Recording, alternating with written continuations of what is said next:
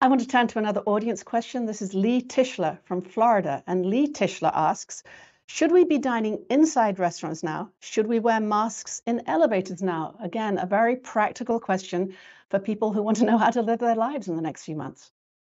Absolutely. What I'll say here is it depends. It depends on how much do you want to keep avoiding COVID-19. Now, I am not suggesting in this question that anyone should want to get COVID, and I'm not in any way trying to minimize the risk of COVID. There are some people who are still very susceptible to severe outcomes because of their age, because of their immunocompromise, and there are others who want to avoid COVID for a whole number of reasons. Perhaps they are about to get together with a family member who's in a nursing home.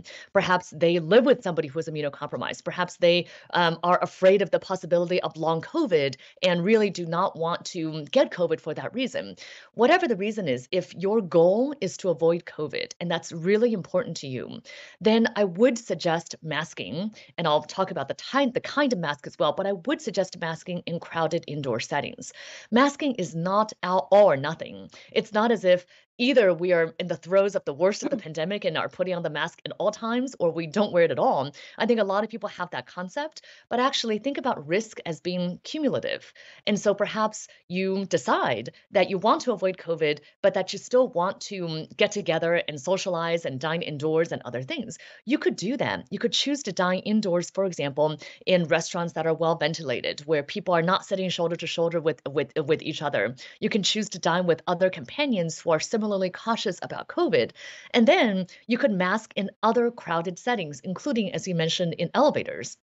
I myself, when I'm at airports and there are people really packed together in a small space, for example, when we're boarding and you know that you're in an unventilated jet bridge, I would wear a mask in those settings. But I probably will not be wearing a mask in associating with my colleagues and in other settings where I think looking at facial expressions and such is more important. That's the way that I'm choosing to think about risk in my life. But again, if I'm someone who is more immunocompromised, if I also really prioritized not getting COVID, then I think masking in more rather than less indoor settings would be advisable. And as to the type of mask, make sure to wear an N95, KN95, or KF94 mask. Make sure that it's well fitting and that you can wear it consistently in the situations that you need to. At this point, and I've been saying this for the last year or so, a cloth mask is little more than a facial decoration.